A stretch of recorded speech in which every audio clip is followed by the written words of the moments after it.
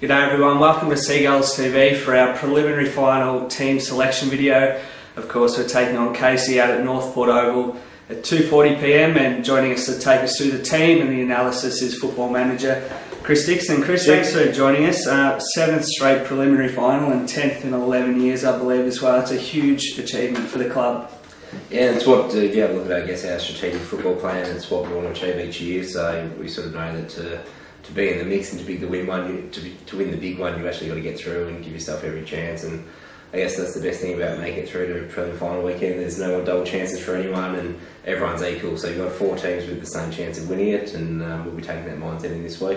Now, we'll get to the final shortly, but it'd be remiss of us to not mention the JJ Liston Trophy night held on Monday night, and what a great night it was for the club, not only with Michael Gibbons taking home our first JJ Liston medal in 20 years, but to have 5 players named to the Team of the Year is another great achievement for the football club on 2016. Yeah, look, it was a special night. It was great recognition for Michael, and it's a really, obviously, as we mentioned, it's a pretty rare treble of, well, extremely rare treble. The only one who have won the Frank Johnson medal, Norm Goss medal, and now JJ Liston. So, all within 12 months for someone who's still only 21, it's a huge achievement. And as you mentioned, to get 5 guys in the Team of the Year, most out of any VFL club for the 3rd year straight. It's great recognition for our players, and as you do with the Team of the Year, you probably think there probably could be a couple more in there that we would have squeezed in, but obviously it's a really quality team and representative of the whole competition. It's great recognition for those 5 players who have played so well this year. So we'll get into the team, and the team is now appearing on your screen now. What can you tell us about team selection this week? Obviously the development team just went down to Casey last week, but there were some really strong performances. There was, and we sort of had a few guys who obviously come into our squad this week, so Jake Reiser, Jake Owen, Lachlan Schultz, who were all really impressive. So we're pretty healthy overall. Obviously had a bit of an incident with Billy Myers during the week, so it's unfortunate for him that his year's over, but we've got a lot of guys who are really fit and ready to go and putting their hand up for senior selection. So it was tough, as it always is this time of year, but we've just had to look at our opponent and probably have a little bit of a look at the conditions as well to sort of see how we end up on the day. And speaking of our opponents, Casey, you haven't met them since round 3. A lot has changed since then. What can we expect out of the minor premiers this week? As you said, they're the minor premiers for a reason. It's actually hard to probably, certainly in my time here, to think of a team that's probably had more AFL talent and that sort of seniority.